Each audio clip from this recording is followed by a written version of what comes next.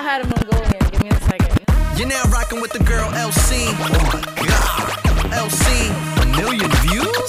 LC With the big boobies. I like her boobs. LC, You guys are crazy. welcome to her world.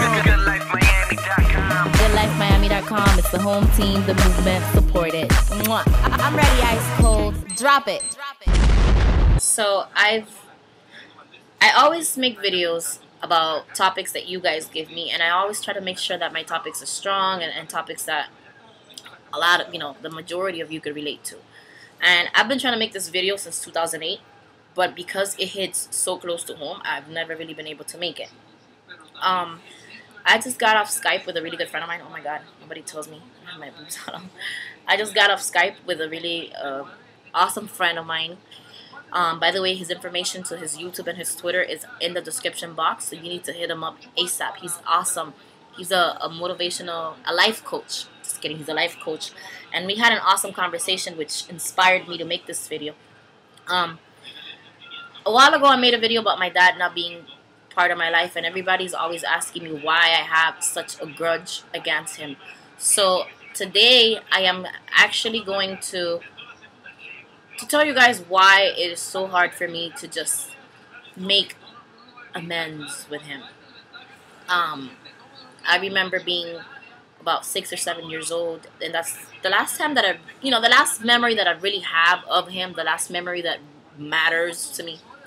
Being 6 or 7 years old and going to visit my dad, and he had, I guess, his girlfriend at the time at his place, and he basically shut the door in our faces and made it seem like we were like selling, how like the people who knock on your door to sell things.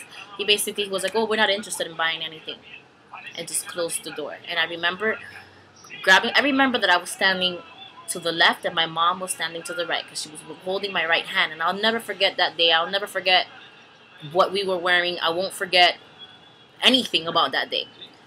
I remember holding my mom's hand, and when I looked to my right, I told her, don't bring me back anymore. And my mom never took me back. Now, everything after that, everything that day that happened after that day is just a blur to me, because nothing really mattered after that point. But for being a child that's 6 years old, 6, 7 years old, and making such a strong decision, I definitely had to have it in me that I really wanted nothing to do with this person anymore. And I remember being a little girl growing up, watching my mom struggle to bring me and my brother up. And that kind of just built this anger inside of me. I don't even think it was the fact that I had no connection with him. It was just watching the struggle and the things that we had to go through. I wasn't always the person that I am today. I had to struggle a lot. We were homeless at some point. Some days there really wasn't nothing to eat. There were days that we would eat good, but my mom wasn't eating. And being little, I would not understand why. I always thought it was just like, what? She doesn't want to eat, and that's that. But today I'm 22 years old, and I have a 4-year-old child who is going through the exact same thing that I went through. Okay? I see myself playing mom and dad.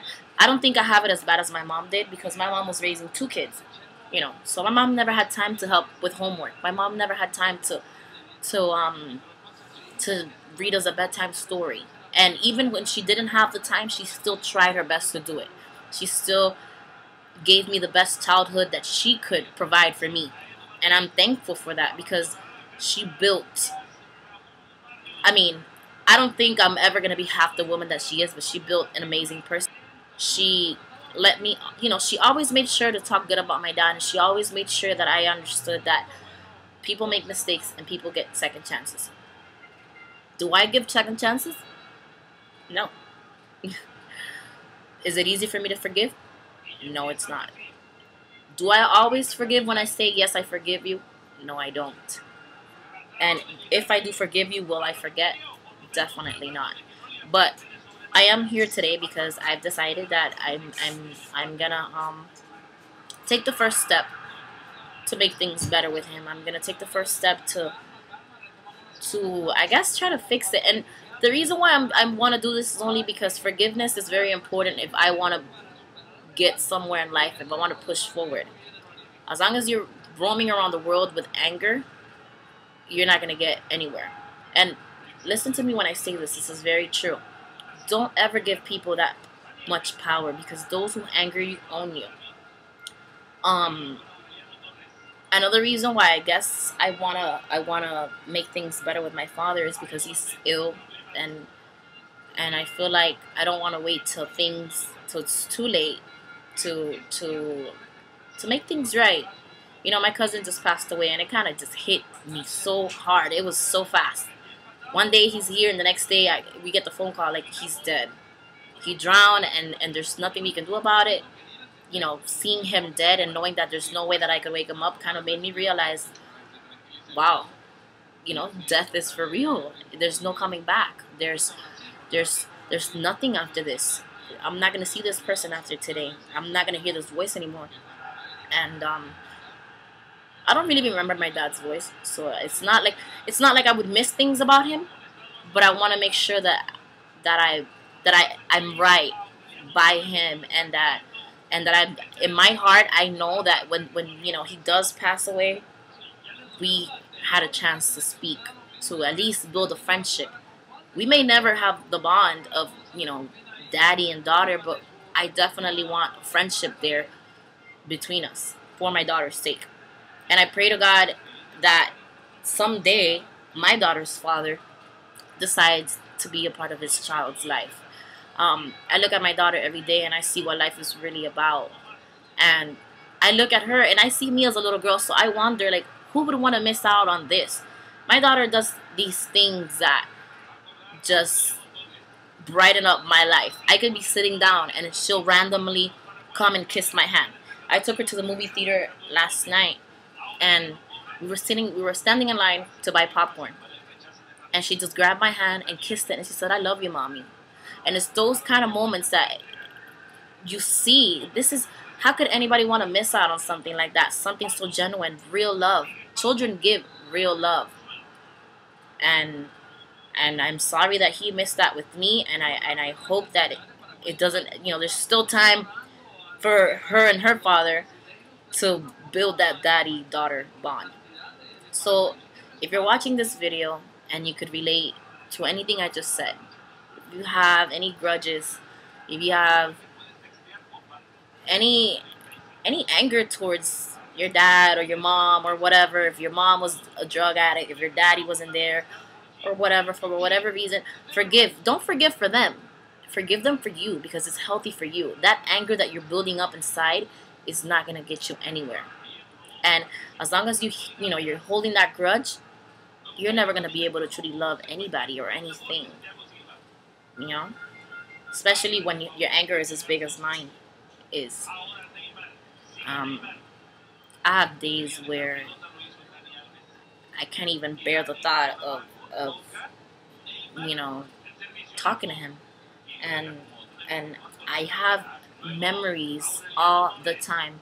I mean, 7 days a week, I would say 4 times a week, I go back to that place. I go back to that moment, you know, and it sucks. It's a horrible, horrible feeling to feel rejected by somebody that you love so much, somebody that you consider an idol, you know, because being little, I thought my daddy was, you know, like superhero or something. And my dad was as a cop, was in the army, so I used to always see him in a uniform, and I used to be like, oh my god, my daddy's, he's a hero, up until that day. And I don't want any more years to go by without me making things better. And this video is getting way too long, so like I say, don't let anybody convince you that whatever you want to do can't be done. And my friend Jay told me something very important. He told me that if you want to get ahead in life, you have to think like an airplane. Because in order for an airplane to reach its destination, it has to fly at the right altitude. So take your time, take the right steps, make the right moves, and take it easy. Keep pushing, keep getting forward. And as hard as it is, you need to just let go. Let go and let God. So this is the longest video LC's ever made, and I gotta go now. Bye guys.